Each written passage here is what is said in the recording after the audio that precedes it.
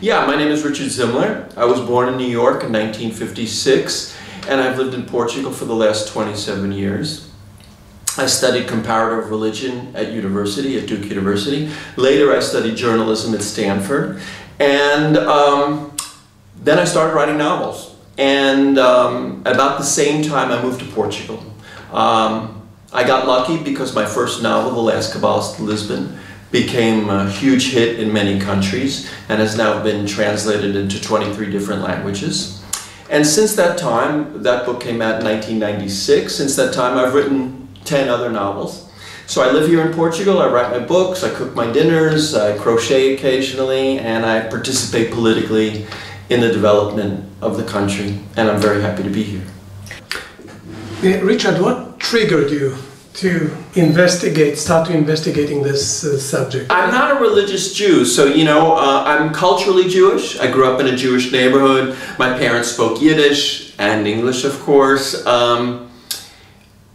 But I grew up thinking, curiously enough, that Judaism was passé. Because what I knew about Judaism was bar mitzvahs, and the bigger, splashier, better bar mitzvah that you can make for your kid or bat mitzvah for your daughter, the better. And I thought that was kind of passé and not very interesting. So I studied comparative religion at university, at Duke, because I was interested in Hinduism, Buddhism, Sufism, everything but Judaism. But then I read the Old Testament.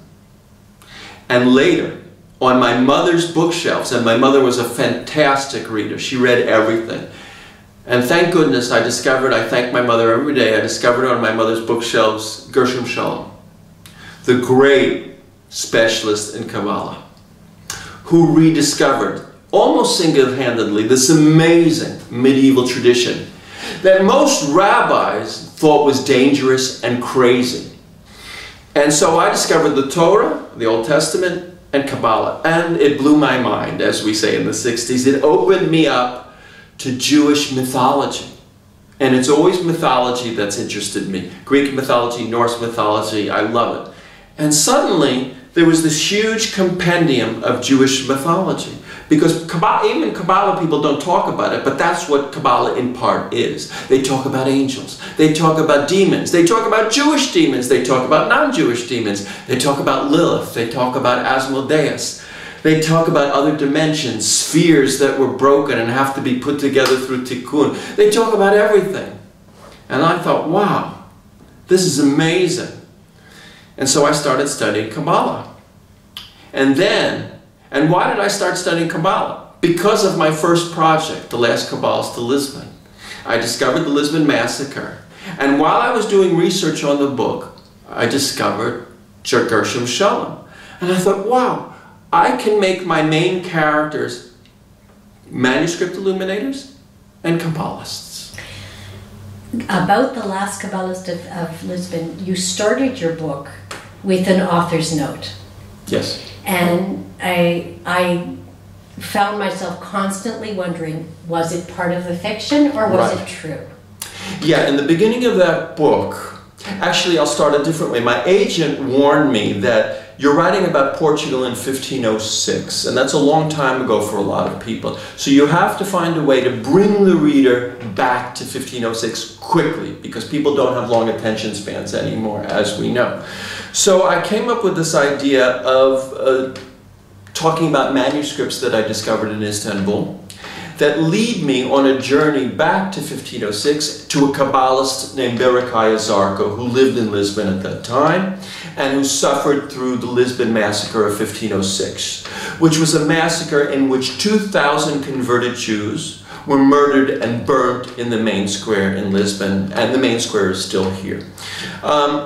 So that's why I decided to invent these manuscripts written by Berechiah Zarco, and how I discovered them in Istanbul. I used my experiences actually living in Paris in 1982 as the template for this house I lived in in Istanbul because I lived in a place lent to me by a friend where the ceiling was only about 8 feet tall. It hadn't been fixed since about 1920. There was no shower, no bathroom. So I used that as where I lived in Istanbul when I discovered these manuscripts buried in the basement. But there are no manuscripts. You know, I feel real guilty about this because readers write to me from the States, from Brazil, from Israel, from all over the world saying, where can we find these manuscripts? And I feel terribly guilty because I have to explain at that point that they only exist in my mind. And I apologize. But then they usually reply back saying, well, don't apologize. It was a great way of getting us into the story of Berechiah Zerachel and his family. Okay, but in terms of research, yeah.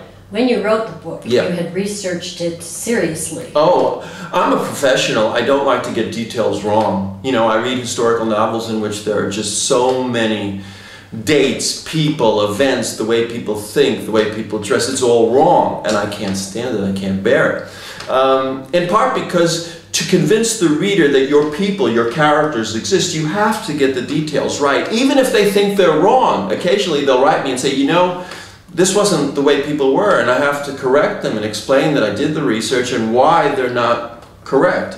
And I'll give you a specific example of that in a minute. But yes, to write the Last Kabbalist of Lisbon, I read about 40 books. There was no one single book about daily life in Portugal in 1506. So what I did is I bought books about clothing, about the way the houses were built, what people ate. You know, I found an old Spanish cookbook from the 17th century.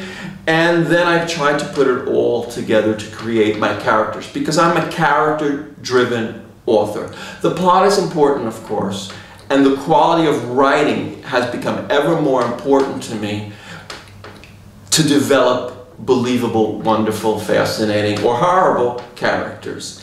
A specific example is when I was doing the research for the Last Kabbalist of Lisbon, I discovered that medieval Haggadahs, we say Haggadahs in New York, I sometimes say Haggadahs, and I don't know what the correct pronunciation is. But anyway, the book that tells the story of the Exodus that we use, that we recite, we talk about on Passover, you would think that all the illustrations, all the medieval illuminations would be the story of the Exodus, but that's not true. If you go back and look at the Golden Haggadah, the Sarajevo Haggadah, and many other medieval manuscripts, you will discover that there are illustrations of Adam and Eve, of Noah and his ark.